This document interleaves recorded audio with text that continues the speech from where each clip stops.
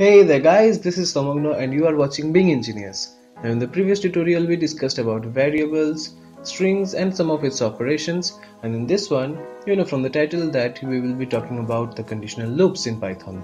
So let's begin.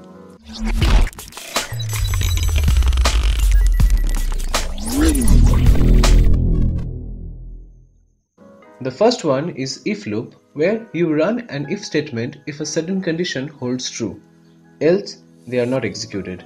Now remember that Python uses indentation, that is, these blank spaces in order to delimit the block of code. Now this is equivalent of using the curly braces in the C language, but remember, indentation in Python is a must.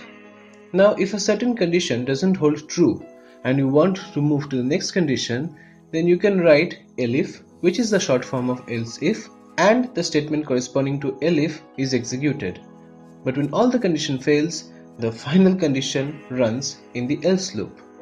You can also perform nested loop, that is, if within if statement.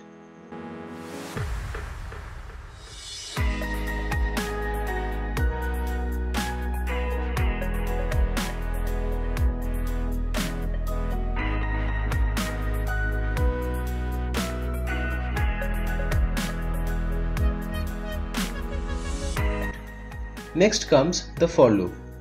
For loop is commonly used to repeat some code a certain number of times, which can be done by combining with range object.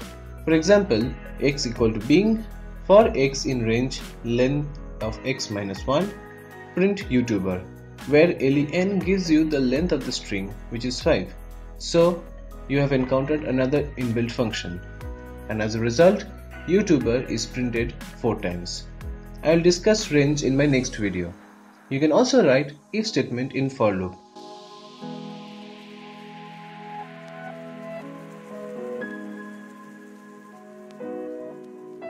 Finally, while loop. The statement inside it are repeatedly executed as long as the condition holds. Once it evaluates to false, then the next section of code is executed.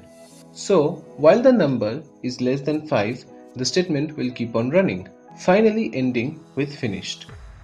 You can achieve infinite loop, where the loop never stops running, that is, the condition remains true forever. So if you want to stop this, just press Ctrl C or close the tab. Also, if you want to break out from a loop at any point, then use break, which ends the loop prematurely and immediately goes to the next section of code. Unlike break, continue helps you to jump to the top of loop rather than stopping it. So first I will be 1 and printed. After that, since I becomes 2, the condition will become true. Again, we will be heading back to I equal to I plus 1 after printing skipping 2. Finally, when I becomes 5, the loop breaks and finished. So that's it for tutorial 4, and I hope you guys have enjoyed it. So don't forget to subscribe guys if you are new, and hit the bell icon so that you don't miss a single video from us. Follow us in the social media, the links are given in the description box below, and I will catch you guys in the next week.